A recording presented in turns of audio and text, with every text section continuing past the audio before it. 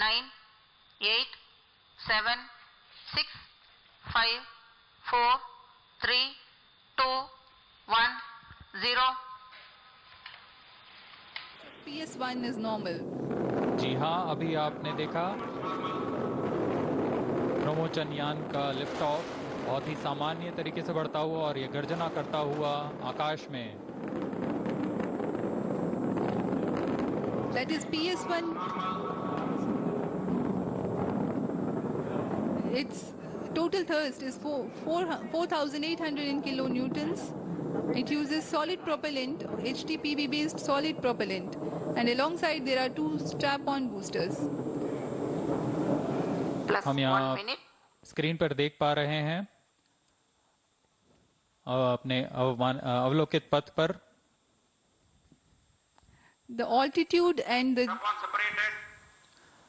अभी range operation director का घोषणा है यहाँ कि स्ट्रैप ऑन सेपरेट हो चुका है.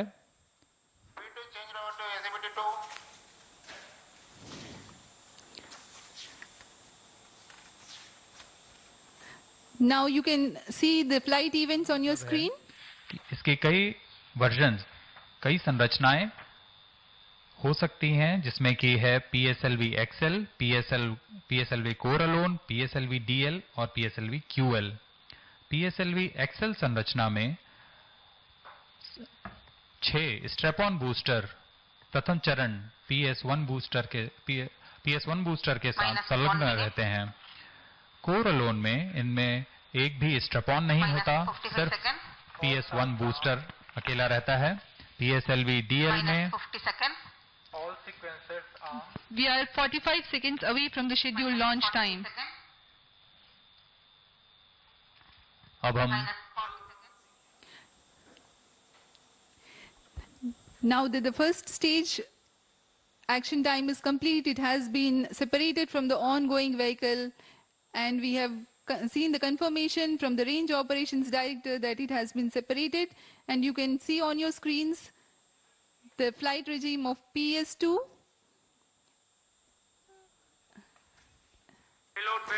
And the payload fairing has been separated, and as you have already heard, the closed loop guidance has been initiated. Stage performance normal. अभी ROD ने फिर से घोषणा की है कि ऊष्मा कवच का पृथक्कीकरण हो चुका है. अब हमारा यान वायुमंडल से बाहर जा चुका है.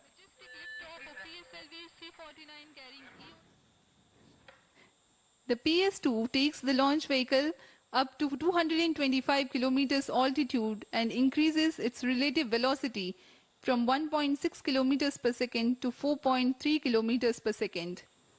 Here you can see the time versus relative velocity plot and the flight events. अभी आप एनिमेशन पे देख पा रहे हैं PS2 का सामान्य निष्पादन. So that of course is the latest Earth observation satellite that has successfully been launched by ISRO. Vishnu Shom joins us with the very latest. Vishnu, what more can you tell us about this launch? Well, the PSLV launch has been successful, but the satellite is yet to be deployed into its orbit. That should take place in a few moments from now. This was the 49th launch of the PSLV rocket, which is India's workhorse rocket. The launch today took place in pretty bad weather conditions, relatively high winds, and a lot of rainfall as well. So the launch itself was delayed by about 5 minutes. They then decided to go ahead with the launch, an indicator of the confidence which they have on the system. So far everything seems to be progressing well. Within the next couple of minutes, the payload itself, the primary payload being an imaging satellite, will be released into its orbit along with, I believe, 9 separate payloads. In fact, that's something that should be happening right now. Just be with me for a moment. I'll just update you. Okay, so this is the PS3, the engine, the third stage engine of the rocket has been successfully fired. And the payload, which is the satellite, all the satellites on board, the primary one being the EOS-1, the Earth Observation Satellite 1, which is an Indian highly advanced satellite, that's reaching its orbit, where it will be deployed. Still attached to the final stage of the rocket, it will then be deployed. It will separate along with a number of co-passenger smaller satellites, which are essentially educational satellites and scientific satellites from a host of countries. So this process is going quite smoothly now. The EOS-1 satellite, which is part of this mission, the key reason for this mission is very important because it has a lot of military applications as well. It can ensure that any part that the Indian military wants observed day or night in foggy conditions or in cloudy conditions can be observed using very high definition imagery through radar imaging and an X-band radar. So it's quite advanced, and it's part of a constellation of 3 satellites of this type, which can be used for several purposes. They don't want to talk very much about the military aspects of it, but that's very clearly possibly the primary reason.